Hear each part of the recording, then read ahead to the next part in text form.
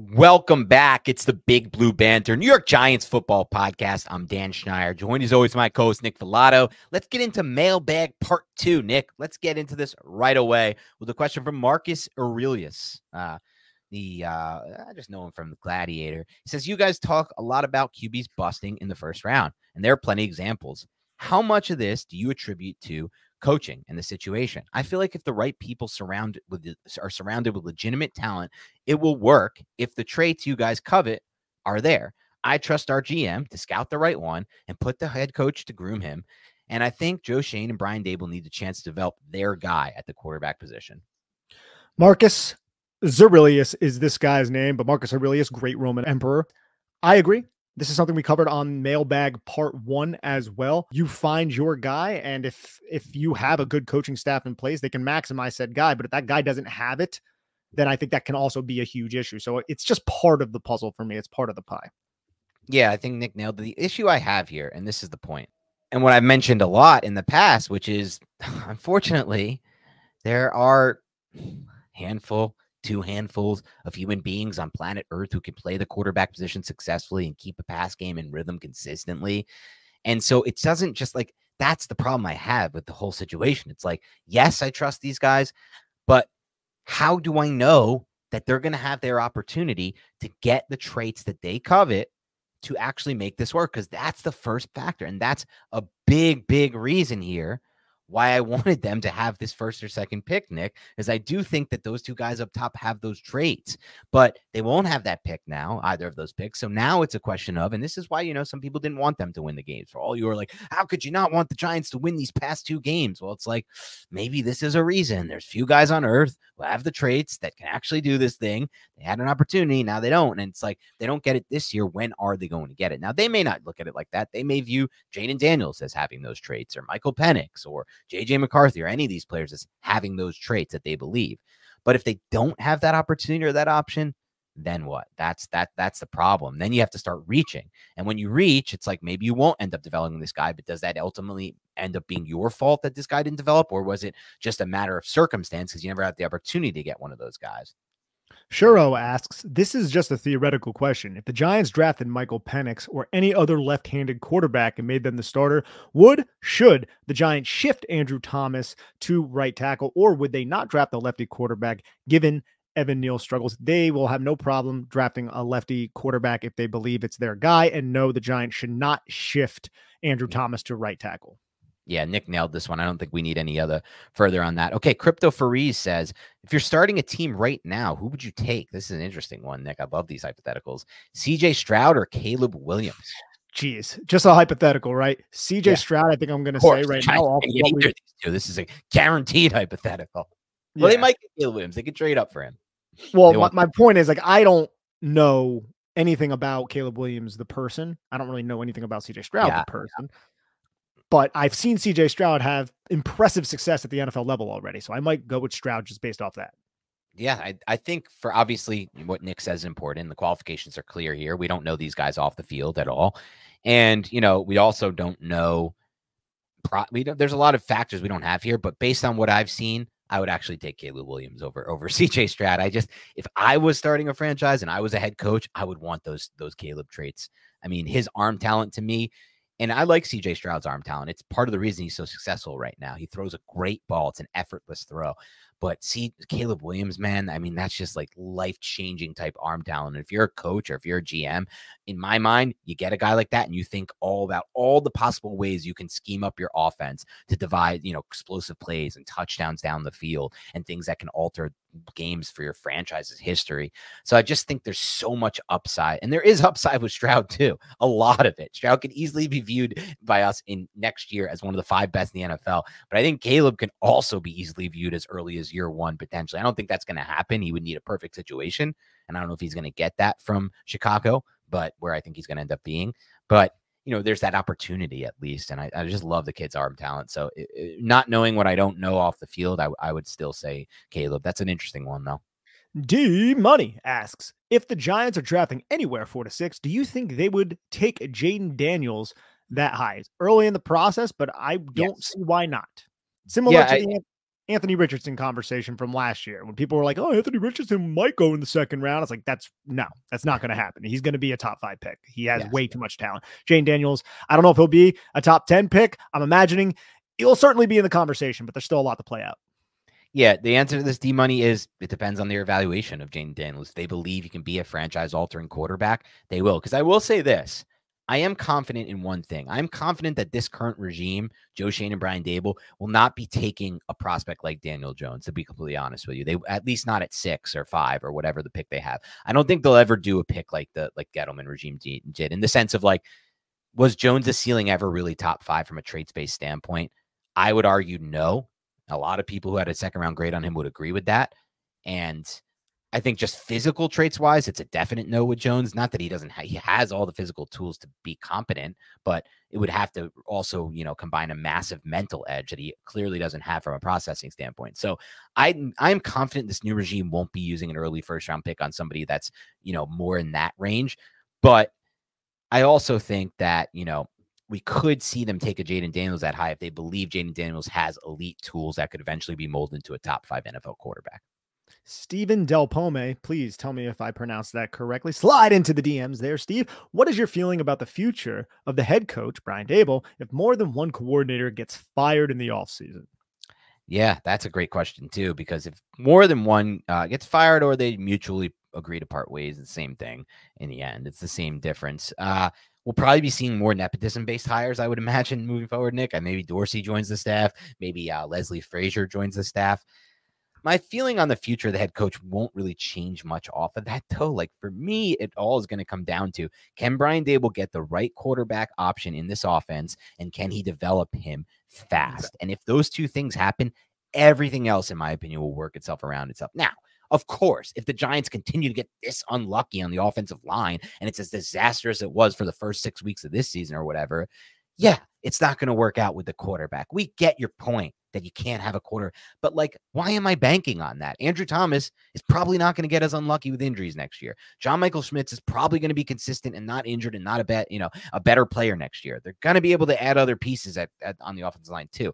Why would I operate under the assumption that the offensive line is going to be as historically bad as it was in some ways this season in future seasons? I'm not going to operate under that assumption. Instead, I'm going to operate on the assumption of they can get it to average at some point soon, league average. I feel like what they had last year by the numbers wasn't league average, Nick, but I feel like the offensive line was perfectly fine last year. I think the Buffalo Bills are a great example of a team with Josh Allen over the years that hasn't really been top 10, top 15 ever in those quote unquote grades, which I think are bullshit anyway, because you're giving out like zeros and then they go into the cumulative grades like he's a 67.5 and the total grade is 71.3. It's like there was a 0 grade in week 8. A 0, like what does that even mean? The scale is so screwed up at that point. So I don't really go by offensive line grades, quote unquote, Nick, but I think it was passable last year for the most part, the Giants offensive line, and the Bills have had similar, and they've been able to have success because of the quarterback. So I think if they can get to that point, yeah, I would say that would be my number one thing for Brian Daboll. Can he get a quarterback piece and can he develop it fast? 100% agree. It is all contingent on the development of the future quarterback of the New York Football Giants. Who is the best day 3 pick for the Giants in the last 25 years? There have been plenty of really good day 3 picks. He lists. No, this was my list. This is my research. There have not been plenty. There's only 3 that we could even consider here. No, that's not true. Jabril Wilson's not on this list. No, I didn't put Jabril or Tony Jones, but like these are solid picks. But they aren't. I don't think they're all solid picks, but they're only 3 in their own tier, I should say. This tier, I don't think Jabril Wilson could have a case for. Would you think he did? I mean, he was a key cog in winning the Super Bowl. I wouldn't put him in this tier. The Giants for years, these 3. Yeah, I wouldn't put him in this tier. I mean, you got like David Tyree who could be considered. Yeah. I think there's more than what you're giving credit to, but there was a long drought in this tier. There was a long drought for a while, but yeah, this tier is an elite tier. I'll give you that. So out of this, Dan Schneier, Ahmad Bradshaw, 2007, round 7, David Deal, round 5, 2003, Brandon Jacobs, round 4, 2005, elite tier. I'm going to say David Deal though, as an offensive tackle. Somebody who can play guard, somebody who can kick to the right side, the left side, was a very solid player for the New York Giants, and I think wildly underrated at the same time. So I'm going to go with Deal, although Bradshaw and Jacobs, you're never going to hear me say anything bad about those two because I absolutely loved them growing up. Yeah, it's deal for me too. Obviously, I've made the case of how important offensive line is, especially in relation to the running back position and the run game in general and the health of a run game. I'll also say this, all of these guys, Nick, in that elite tier are 2007 or earlier, 2007, 2005, 2003, scouring through. You don't see a lot of day three massive hits for the Giants since 2007, from 2008 to 2023. He said last 25 years, but if you only go the last 15 years, you're struggling to find anything that you can talk about. I mean, you may have to even start to say, players like Micah McFadden after one season. If you're looking at the last 15 years, that's how bad the Giants have drafted on day three in the last Who is the best in the last 15 years or since 2010? Who's the best? Matt Dodge? Yeah. I was looking at it. I mean, I don't have it in front of me right now, but that list, but it's not good, Nick. Like, I don't know. It's got to be a day three pick that we could talk about. Like a Julian, it has to be like a Julian Love and Darius Slayton, probably. Darius Slayton, like that's not real. That's fanfic. That's what we think because they're on our teams. But every team has a Julian Love and Darius Slayton, in my opinion, at least, or most teams do. So it's been bad. This is part of why there's been such a drought in winning. It's been really bad recently. Yeah, it's been bad recently. So, but yeah, I'd give it the deal. Okay, Kevin asks, serious question. Very few teams allocate as many resources to the offensive line as the Giants do. Yet, despite allocating those resources, we can't seem to fix it. Are we scouting poorly? Are we coaching poorly? Is it both? I think it's probably a combination of both. I'm going to go more so. And again, I hate to opine on this because I am not in the coaching role. But when you have this regime, this front office that I believe and I trust in their evaluation process, and they have a lot of young guys and none of those young guys have progressed, I think you have to start looking at the coaching.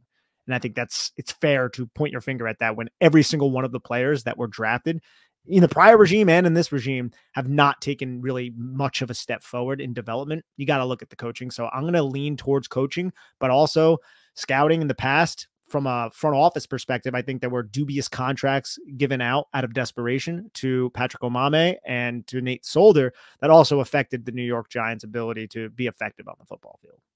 Yeah, I think it's a great question, Kevin. We wish we knew the answer. I would say another factor in this is continuity. The Giants just simply haven't been able to keep continuity on the offensive line. You look at this past 2 games, one of the big reasons the Giants have been able to look better is because there's actually continuity finally on the offensive line. They're playing a few games together. It's for the first time this season. The Giants have the biggest offense, or I don't know how to say this, the most offensive line combinations of any team in football this year. They've used the most different, combinations. That's not a good thing. You don't want to do that. Continuity is a massive factor in the offensive line. Literally every offensive line we ever have talked to or have heard on other podcasts has said that. So like the lack of continuity over the years, I think plays a big role, but I think scouting plays a much bigger role maybe as well too. Like Eric Flowers, horrific scouting right there. Just a terrible job. He was big. He looked the part, but you could see on his tape at Miami that this guy was a very big risk, in my opinion, going to that fellow. Will Hernandez, I know he's playing better with the Cardinals, but I don't think he's playing that well. And I just feel like he was boxing, like they're just like with the Giants at least. Now, I got that wrong too. I thought he was going to be great, but like, you miss on a 34th overall pick. It's not good scouting, in my opinion. I know he's been okay with the Cardinals, but like, there's other examples over time. I think continuity, scouting, coaching, all of these are factors, unfortunately. He also asks, would you rather have a New York dirty water Sabrett dog or a Rutt's Hut deep fried ripper? Have you had a Rutt's Hut ripper? I haven't had either of those. They both sound disgusting. So, do you know what a ripper is? No, I have no idea. Rutt's Hut, amazing place that you should go to. They created something called a ripper, which is a deep fried hot dog. That it's called a ripper because it's deep fried until it rips at the seam and then splits in between. Fucking amazing. That's the only way to eat. It's the best way to eat a hot dog. Is it breaded? No, not breaded. No. Really? So it's just a cooked hot dog in boiling oil. Anything in the deep fryer just tastes good, and it's horrific for you, but it tastes good, in my opinion. So just how it goes. Dirty water hot dog. I actually think you're right, Nick. I don't think I've ever had a dirty water dog from New York. It's never appealed to me really. Like if I now I have, that's not to say I don't eat from carts. When I lived in New York, I ate from plenty of carts. I just loved halal food. I would crush halal. Halal food is amazing, dude. So good. So good. So one guilty pleasure of mine, because I'm also not above eating from the carts. I just think those two options are disgusting. I love and this is probably disgusting as well, but I love the peanuts. You go for those nuts out of the cart? I mean, I haven't in about a decade, but I used to go to the city when I was like 16, 17. Good. They smell so good. And I've heard bad things about the way they're made, but when I was 16, 17, that Nick Filato crushed that stuff. Oh, God, I don't even want to know what those bad things are. All right. Moose Goose asks, after seeing the struggles of Bryce Young, do you think NFL teams will start shying away from short quarterbacks? Moose Goose, we talked about this on the last podcast. Not as much just short quarterbacks, but frail quarterbacks, thin quarterbacks. I think they will. I think Bryce Young has both of those, whereas Kyler Murray doesn't. And I think it's going to be a lot of general managers are going to see this Bryce Young situation, and as clean as a prospect as he was outside of his height and his weight, and they're going to start having a lot of questions, and it's going to suck for those smaller quarterbacks. Yeah, I think Nick nailed it. It's going to be about that frame.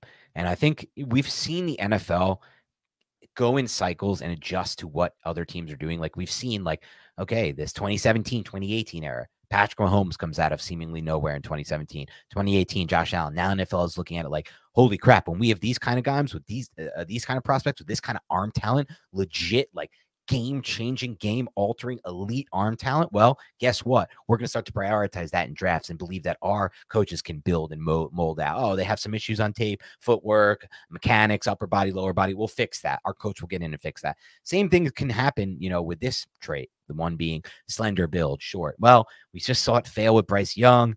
Looked like it should work. He made all these plays at Alabama. He won them a lot of games. He never really had wide receiver talent at Alabama comparatively to what they've had over the years, and he still made it work, but then it just didn't work at the NFL level. So, yes, I think it will. Giants comparable, Nick asked, if you could only re-sign one long-term for a middle-tier contract, who would you guys prefer, Cordell Flott or Isaiah Simmons? So let's just assume that they're both free agents at the same time, because they're not, because Isaiah Simmons is only here for this year. Sure. Cordell Flott has another 2 years under contract. I'm going to go with Cordell Flott because I think Cordell Flott, the upside and what you hope after spending a 3rd round pick on him is he can be a starting cornerback in this league. I'm suspect with Isaiah Simmons being a starting linebacker. I think Isaiah Simmons' role is very important, especially if the Giants were good this year. We would be hearing his name a lot more when they could pin their ears back and rush the passer instead of defending the run in the 4th quarter when the Giants are down, which is the sad reality of their situation. But I still will go with Cordell Flott because I think he at least has the upside to be a starting cornerback in this league. I would completely agree with you on Flott. Okay, Tom Corbacero asks, is this team actually as bad as our record and play suggests? Well, Brian Daboll would say so, right? You're only as good as your record. Look, so I think you don't have the solution at quarterback. So if you're a 4-win team without that true long-term solution at quarterback, then yeah, maybe you are as bad. But I do think there are building blocks and players on this roster that would suggest that the team can quickly figure it out if they can solve the solution at the quarterback position and also some of the issues they have on the offensive line. Yeah, I think that's fair. And I think, no, to answer your question, the team is not as bad as the record suggests. It's been a massive injury year, especially along the offensive line. Like I said, most combinations on the offensive line of any football team. That's, to me, played the biggest role in how bad the record is. Okay, Where's Beef asks, what players do you think are in the best position to make huge leaps for the Giants for fantasy football next year? Oh, we got a fantasy football question, Dan. Wan'Dale Robinson's the first one that comes to my mind, but Jalen Hyatt, I think, is the primary guy. Those are the two. Wan'Dale Robinson, Jalen Hyatt, and then a post-sleeper type buy appeal on Darren Waller because it's going to fall to like round 8 or 9 next year. And I just feel like at that price point, I like it a lot. So those are my 3, I would say. But if I had to pick one, I would say it would be Wan'Dale Robinson. Okay, Scott Wollenis asks, do you think arm talent applies to arm wrestlers or just quarterbacks? How about baseball players? Do soccer players have foot talent? Soccer players absolutely have foot talent. You ever hear bend it like Beckham? So yeah, what do you think about this? We should ask Tyson Bajan's father. He's an arm wrestler, right? That's true. So Scott Wollenis is a friend of mine, Bob, as he's referred to in the group that I know him from. He gets on me. He craps on me because he hates that I use arm talent. He thinks it's a stupid term. And I use it because it is. I tried to explain this to you, Scotty, but I use this because a lot of people conflate arm talent with arm strength, or they conflate what I'm trying to, I shouldn't say arm talent. You don't like arm talent. They conflate what I'm trying to describe from a quarterback with arm strength. So if I just use the word arm strength, Scott, it wouldn't get across the point I'm trying to make, which is, do you have the ability to change the trajectory on the football, to change your arm slot, to throw with touch, to throw with pinpoint ball placement that maximizes yards after the catch? That's what I consider arm talent. Arm strength doesn't really touch on any of that stuff. So maybe if that's not the term that you like, You come up with one, Bob. Give me a term that will work better to describe what I just described. How about that? Be constructive with your criticism in that regard. All right, let's get to the next one. Rich R asks, what's Nick's favorite topping on a Little Caesars pizza? And can you rate the Giants offseason signings from worst to first? Favorite toppings? Look, man, you can't go wrong with the sausage. And look, Little Caesars are getting more ad time here. Go to Little Caesars, check out Little Caesars. Little Caesars is awesome. Get pepperoni. You can get sausage and peppers. You can get onion. They have a lot of options there. But if I had to pick my favorite, probably would be the sausage. What about you? I want to direct this question to you so we could talk longer about our sponsor, Little Caesars. Yeah, I would say it's bacon. Bacon is, to me, one of the most underrated toppings on a pizza. I get a lot of bacon pies. That or the curly, smaller curl-up pepperonis. What's going on, Big Blue Banter listeners? I'm excited for the football season for several reasons. And one of those reasons is Prize Picks, which is North America's largest independently owned daily fantasy sports platform.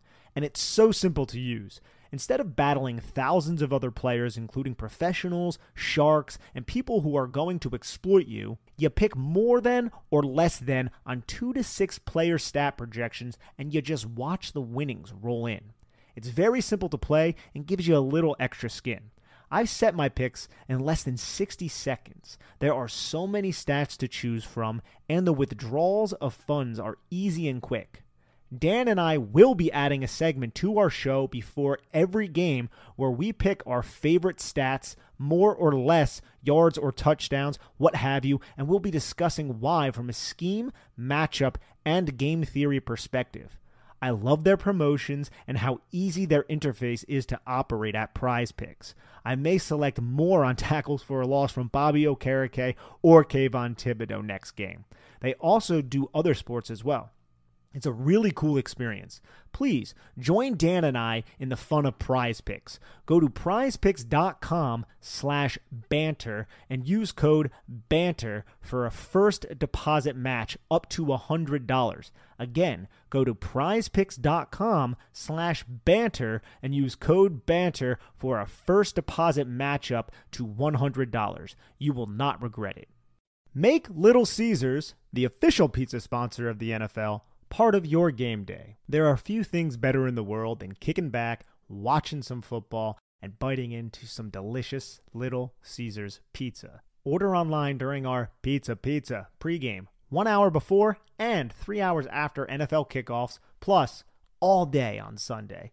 And get ready for some football and fun. Choose your favorite Little Caesars pizza or pick the toppings you crave. Old World pepperoni, extra cheese, Italian sausage, olives, onions, pineapple if you're into that. Put it on half the pie, the entire pie. There are so many other options that I don't have time to name. Slap that on a round crust, a thin crust, a stuffed crust, a Detroit-style deep dish. Either way, you win. And speaking of winning, everyone scores with convenient delivery or our in-store pizza portal pickup. So grab some friends and enjoy a few slices during the game. Dan, it is gift-giving season, and there is no better gift to give your loved ones, your friends, than an experience, a concert, a comedy show. You like Broadway? Check out a Broadway show. Go see a live sporting event. Maybe go check out the New York Football Giants if you want to.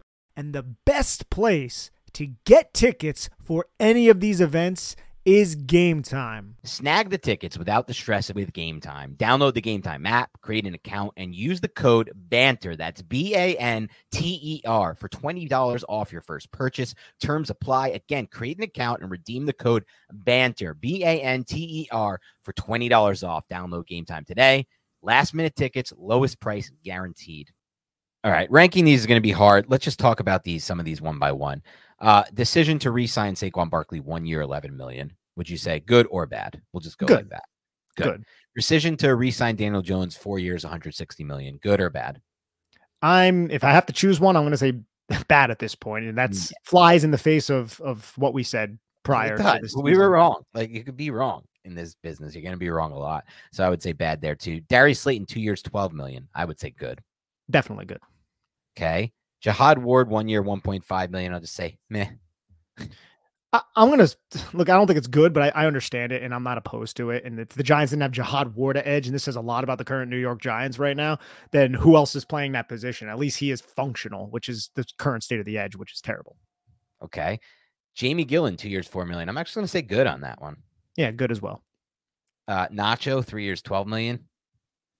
Solid. Yeah, solid. I think we got to have like this, it shouldn't always just be like this. I think this is good and it's solid. Jihad Ward would fall into that as well. I go mad on both of those. Bobby Okereke, that's obviously good. Yes. Paris Campbell, not so good. Not so good. Don't even know whose fault that is. If it's always Paris Campbell, I think it's a lot of things, but no, it didn't work out, but it's low cost. Yes. Agreed. Ashawn Robinson, 1 year, $5 million. Been playing a lot better than I expected. So I'm going to go with good at this point. I believe. Yeah. I thought it was 8. Yeah. Yeah. It says 5 here. It must have been 8. This must have not been. I'm going to go with on that. He's been good lately, but wasn't good at the beginning of the year. Obviously didn't have as much of an opportunity or a role. Bobby McCain, no. Yeah, no, that has not worked out. Guy hardly dresses.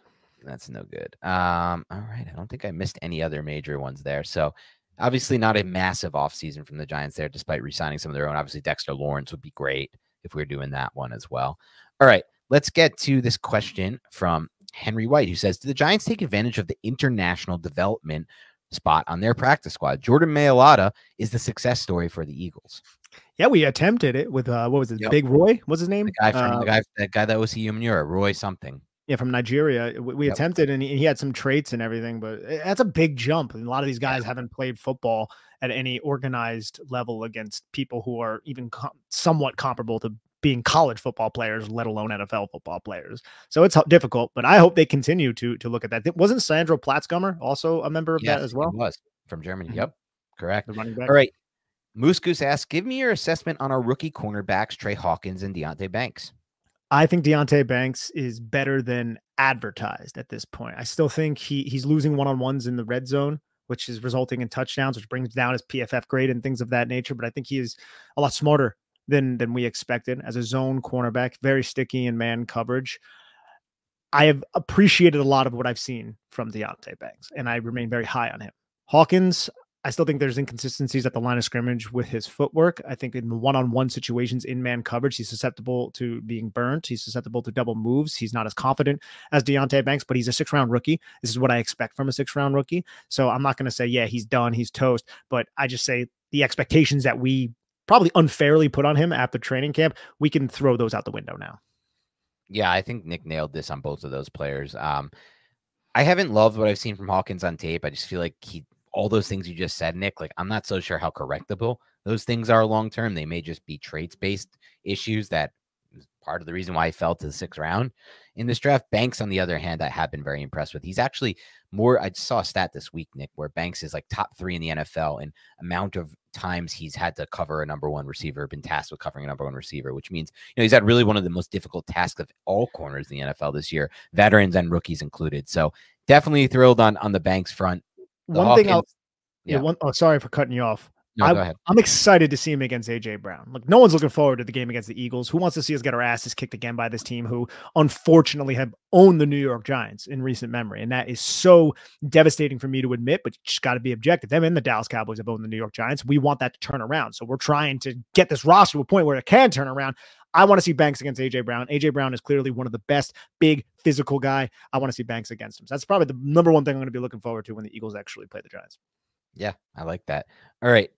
Lenny De La Cruz asked, name a couple upsides this season. Kayvon Thibodeau is the number 1 guy. Kayvon Thibodeau. I think Dexter Lawrence is still an upside to this season. People are like, oh, his stats are down. I'm like, are you kidding me? You watch the film? This guy is absolutely dominating everybody. So Deonte Banks, definitely an upside to the season. It's the development of the young players. Yeah, I would add Wan'Dale Robinson. We didn't know what to expect from him coming back off an ACL. It's almost like he's no worse for the wear. Some people take a full year to get back to their form after an ACL. Wan'Dale Robinson looks like he got it right back. That's a huge positive development for me. And then Jalen Hyatt, like I said, it's not that I didn't believe in him. It's that I didn't really see a lot of these traits displayed on film at Tennessee. And a lot of those traits are now being displayed at the NFL level in year 1 as a rookie. It's a really good sign. So those to me are 2 of the biggest positives in addition to what Nick named. All right. Horse Racing Community asks, fantasy football Giants question. Is Darren Waller worth a speculative ad for my fantasy playoffs? Any intel? No, we do not have intel. I think if you have a roster spot, especially since he is still on the IR, and if you have an IR spot, pick him up, plug him into your IR, and wait and see is what I would say. Because who knows? I thought the month ago, no way, he's just going to sit it out. But now the Giants look like they're actually competing, and there's some excitement. I wouldn't be shocked if he came back. So I think he's worth a spec at. Well, he told Darren Waller, we're recording this on Wednesday. Darren Waller told reporters, or maybe it was just Dan Duggan, I'm not exactly sure, that his plan is to play next week against the Saints. That is the target date for him to return. I would say he's worth a speculative ad. I had more excitement for him with Tyrod Taylor. I felt like they were developing a really nice rapport from a target volume standpoint. DeVito is an unknown from that standpoint, so let's see how that works. But either way, I mean, they've developed a lot of this offense and designed it around working it through Darren Waller. Injuries have prevented that, obviously, but it's still in their arsenal and something they might bring back out. Okay, New York Giants Matt asks, who do you want the Giants to draft, assuming both Caleb and Drake May are either gone by the time the Giants pick, the teams that are in position to draft them are not willing to trade those picks? And he says, and what number will Jaden Daniels wear? Yeah, he'll have an issue wearing number 5 with Kayvon Thibodeau on this roster. So it'd probably be Jaden Daniels. But again, I am so early on in this process, so I just want to make that clear. But there's a lot of intrigue there. But I have no idea what number this kid would wear. Yeah, I don't know who I want the Giants to draft right now. It's too early for me to say who I definitely want the Giants to draft. And I don't even know what pick the Giants will have. So a lot more time will go into that. I did really want Drake May, though, on this roster. I'll be honest. I just felt I had this weird feeling with May. I love everything about what's going on with him. The fact that he went to that crappy ACC school that doesn't really have much talent, in my personal opinion, like the worst Stevens I've ever seen. And then just has moments that are just so big time to me over these years. I felt it, and I believed the first time I watched him play last year, and I texted Nick right after. But for a little while there, I thought the Giants were going to get him, especially with Joe Shane going to like 4 of his games. But at this point, I think they've won too many games to have an opportunity to get Drake May. So we'll see what happens there outside of those 2 quarterbacks. Uncle Jesse asks, do you guys see Jerome Henderson being hired as defensive coordinator? Should Wink leave this offseason? And should the Giants decide to promote from within? I think you can certainly look at promoting from within. I don't know who is most qualified. Look, Jerome Henderson, basically his entire career has been a defensive backs coach. I think he was a passing games coordinator, according to his Wikipedia, with the Atlanta Falcons, but he hasn't been a DC yet. So there might be more qualified people on the roster or outside the building. I, for one, am certain about one thing. I want Jerome Henderson to be on this roster. So if he can accept that as a defensive backs coach, certainly. I think it would just be a huge step to be the DC. But if he can earn that and he understands the acumen of everything else that has to do with the defense, then yes, I'm open to it.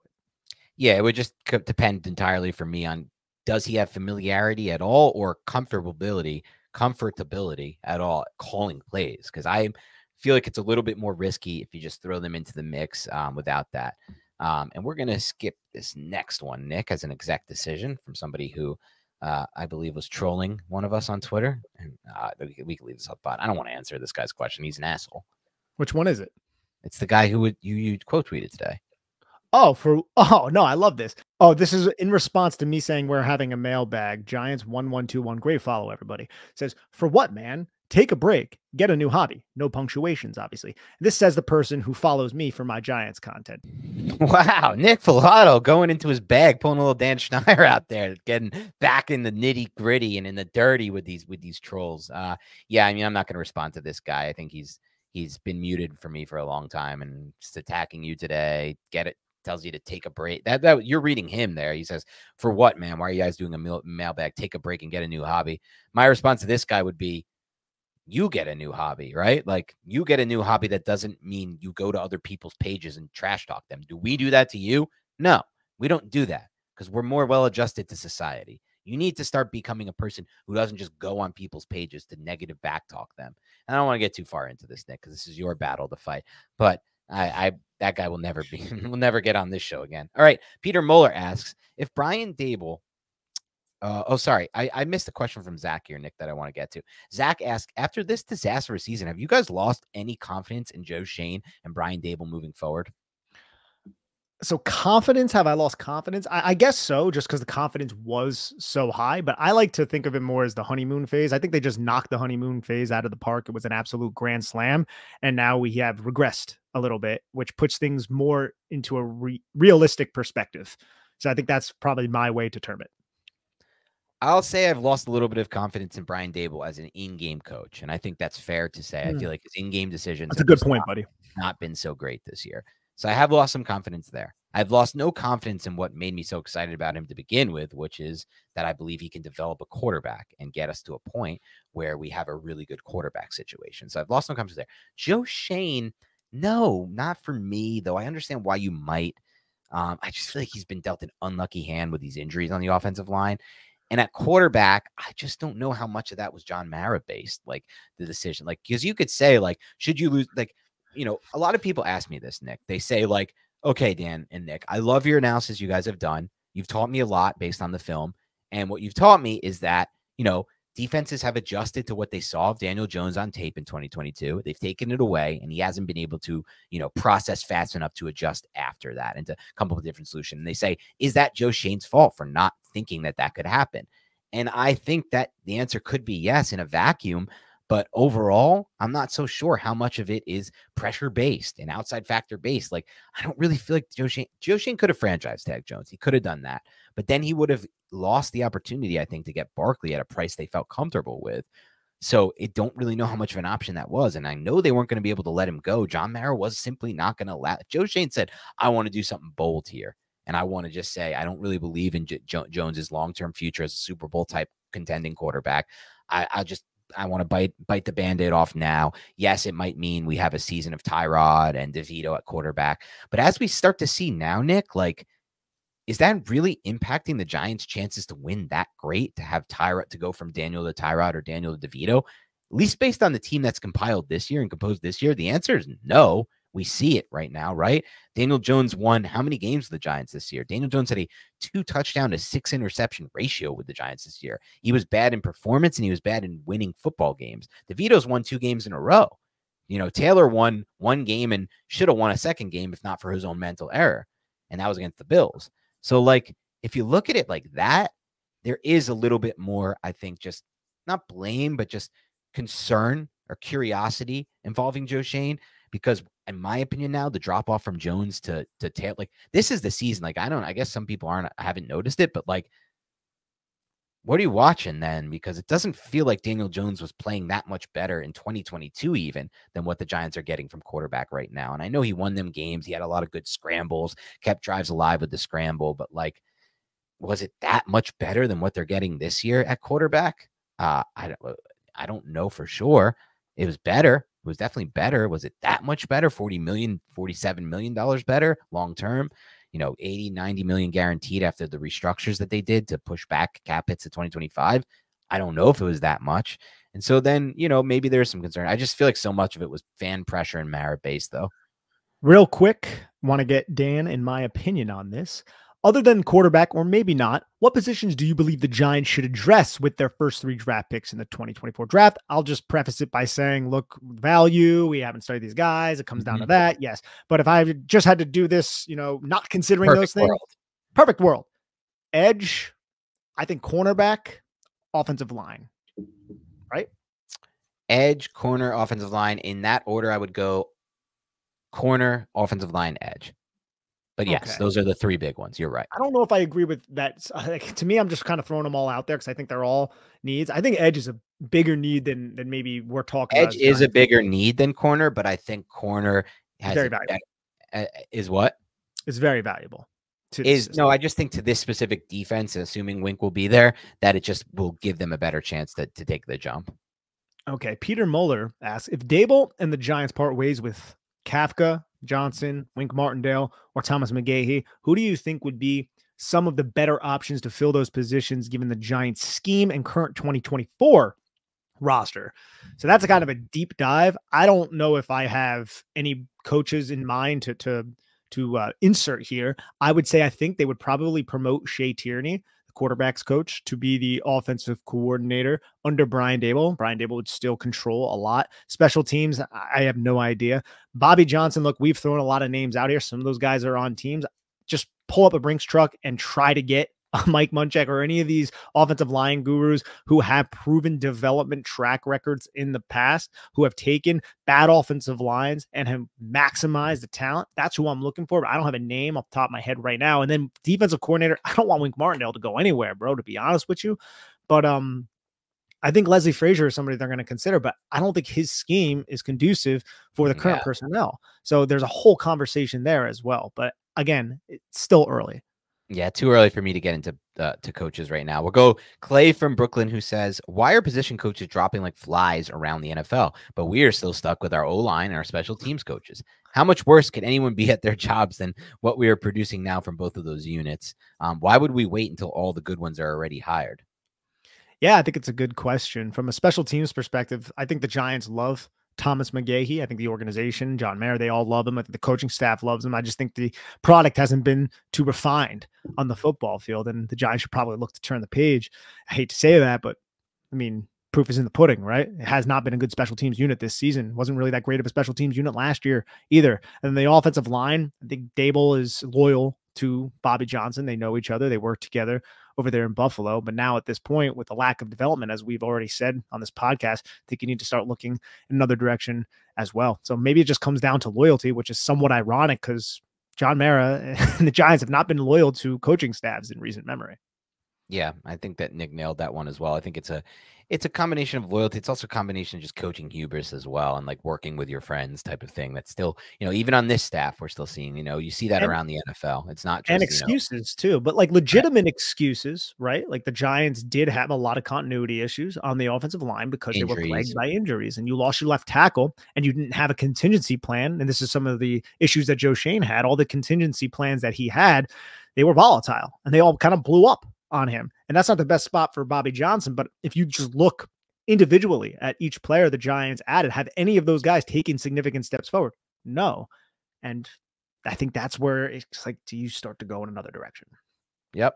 Rowan asked random question from someone who has never attended a Giants game in person, but wants to. If you give me a high level thought on minimum cost, logistics, some must do's, must don'ts.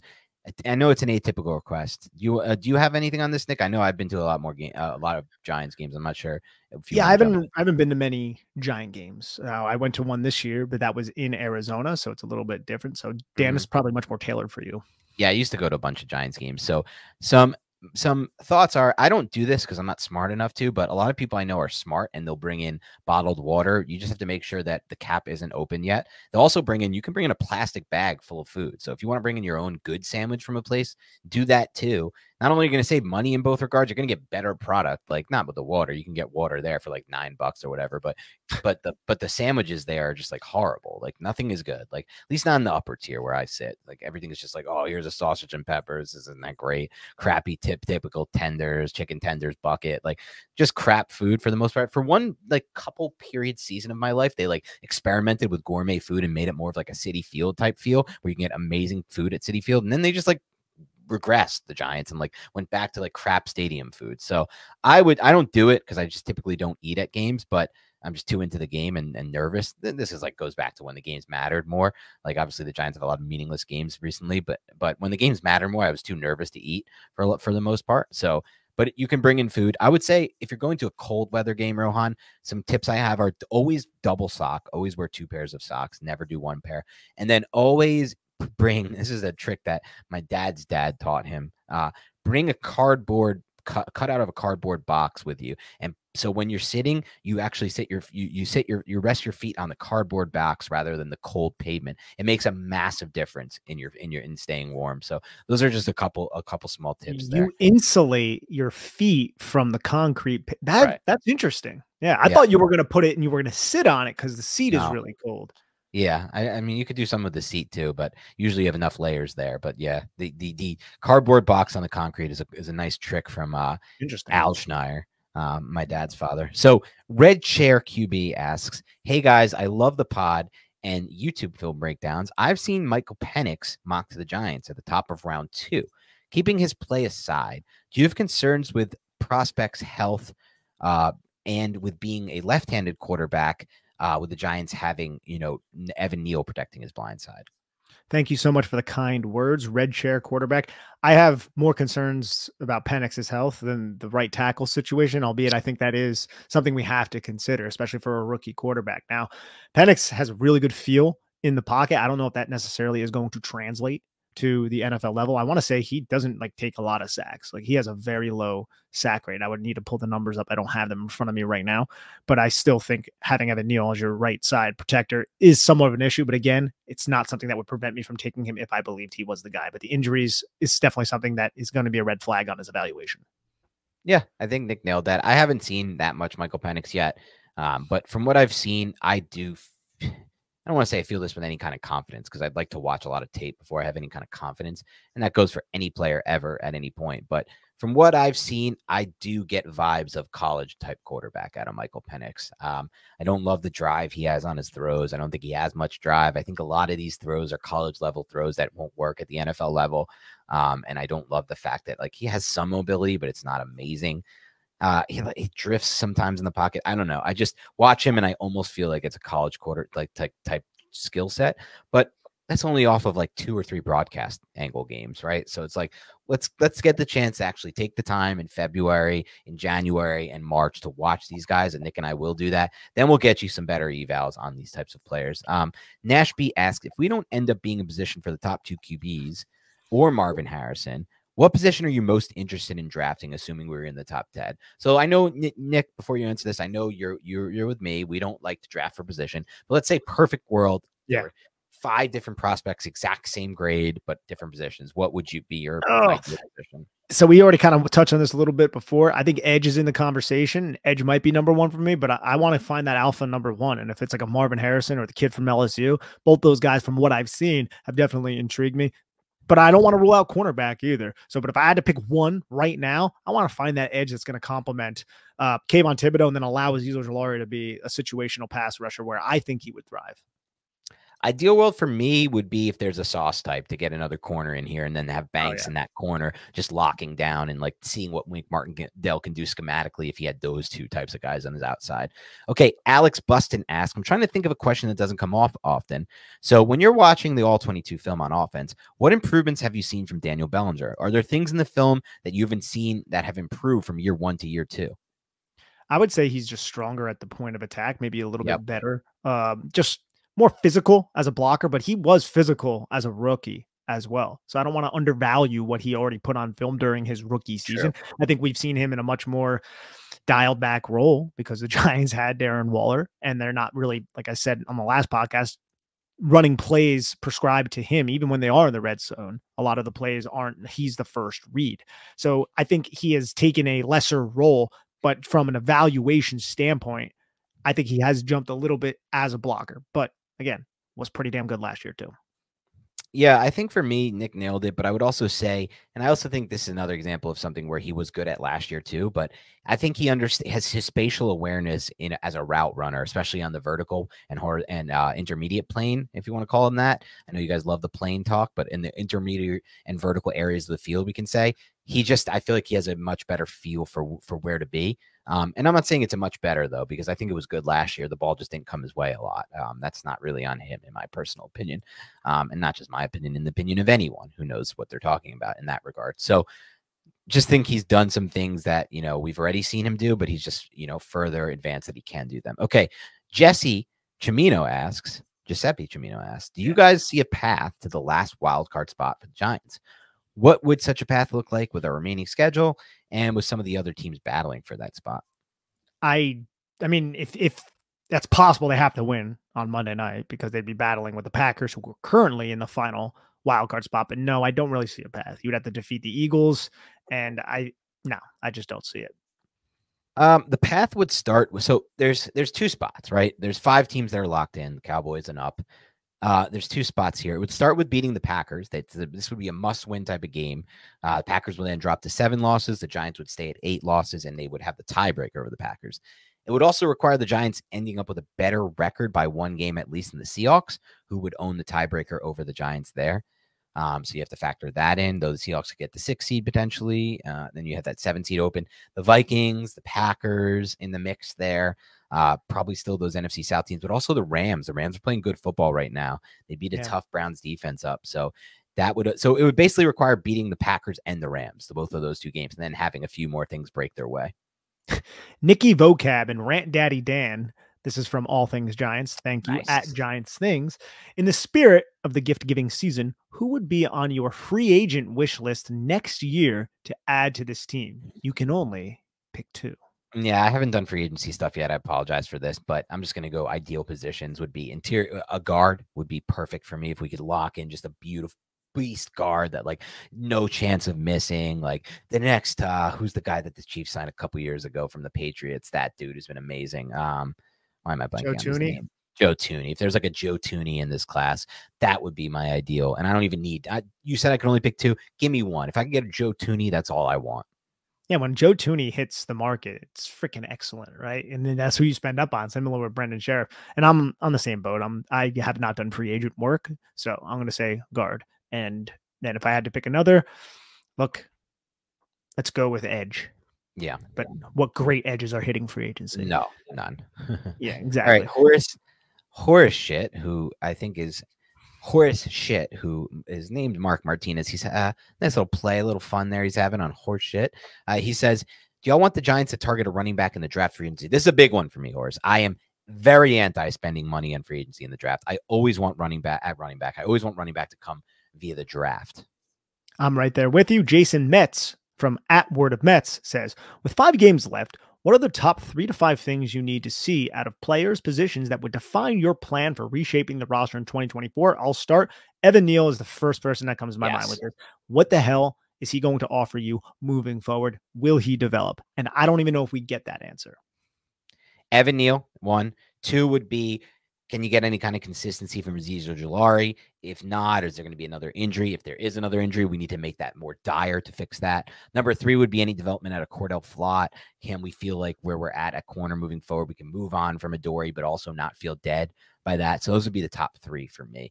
Okay, Battlestar Tarantula asks, what can the Giants do schematically to limit deep passing plays by the Packers? Dude, play top down, play a lot of deep zones. Yeah. Right.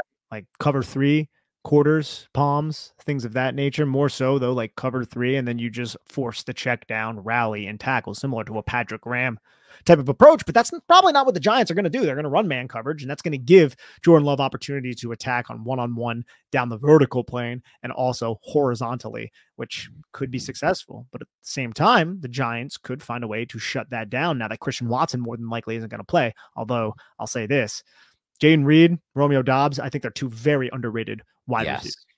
Especially Jaden Reed. You turned me on to him. I remember during the pre-draft process, I wasn't thrilled with him from a profile standpoint and just from like my thoughts on watching Michigan State. And then I actually went, and you liked him, I remember. And then, or not, you didn't love him, but you liked his tape. And I went back and I actually watched more tape and I was like, yeah, I get it now. He's just one of those dudes. Like, he's not at the level of a McLaurin, but he's one of those McLaurin type dudes that just isn't going to flash traits wise or like testing wise. But like, I think he's even above that though. Like my thing was he was trapped on a Michigan State offense. So you just didn't see it a lot. You know, Michigan State was so bad to watch from a quarterback standpoint last year. Yeah. I mean, that's what happened with Nico. Remember, we loved Nico Collins in that pre-draft process. And we always said, like, this could be a situation where that Michigan quarterback play was so bad and that offense system was so run heavy bad that Nico Collins could just be so much better at the NFL level.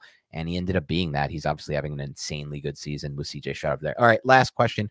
Roger Hoodell asks, the Giants can't draft Drake May or Caleb Williams. What should they do at quarterback? And why is the correct answer Jameis Winston? No.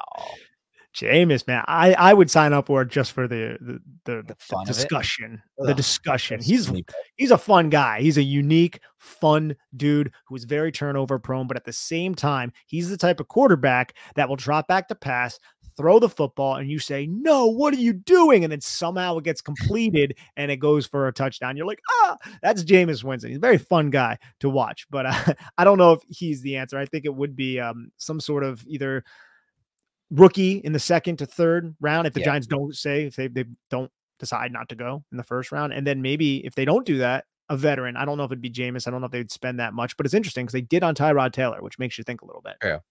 Yeah, they did on Tyrod Taylor, and Joe Sheen said, look at our quarterback situation. We're going to have to do something there.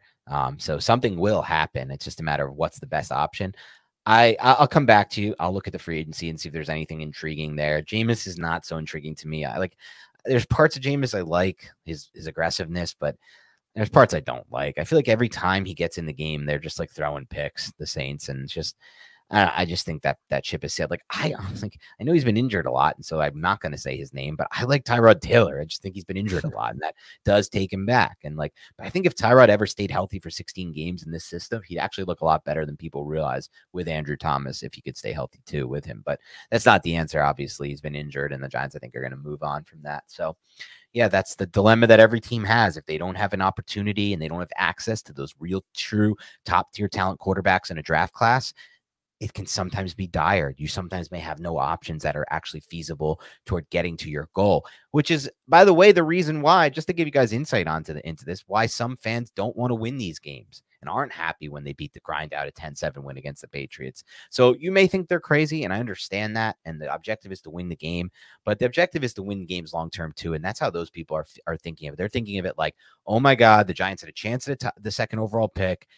This is the one time they're going to have a chance at that type of top tier quarterback talent. We don't know if every class is going to even have that kind of top tier quarterback talent. I really wanted that to seize that opportunity. And now that opportunity is gone due to the win. So just to give you their perspective on why they feel that way. I know a lot of you are understanding of this already, but maybe for those who can't comprehend, why some people might not want to win these games. I don't mean that as I don't mean that as a slight at all. I understand that some people are only focused on the objective is to win these games. And I get that because look, you don't want to see losses for your team ever. But that's all we have for today on the Big Blue Banter Mailbag Part 2. Thank you for tuning in. Have a great rest of your week, and we will talk to you soon.